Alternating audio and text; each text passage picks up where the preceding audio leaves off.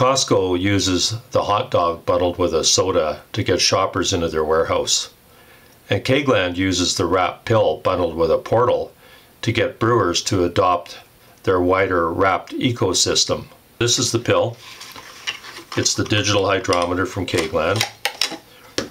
It measures temperature, specific gravity, and it sends those values out to their server wirelessly, and then the user, at no additional cost, logs into their own account on the server and watches the progress of their brew. But the main difference between the pill and the competition is the price. Now, what about the quality, you may ask? Well, we did address that question last March at the 14-minute mark in our brewing playlist, Brewing Season 2, Episode 1. So if you have any more interest, go check it out.